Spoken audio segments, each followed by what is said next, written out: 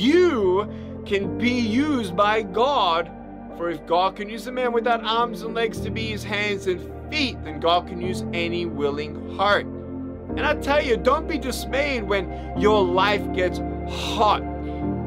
If you're not standing in front of the gates of hell and redirecting traffic, it may be that you're actually living a smooth life.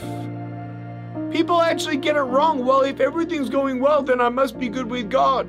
Wrong! Let me tell you, when you give your life to Jesus Christ, you go into war and spiritual warfare because you are sent as a vessel of God to stand in front of the gates of hell and redirect traffic and tell the world that Jesus lives. And not just buy them Christmas presents, tell them why you believe that Christmas is different than anything else.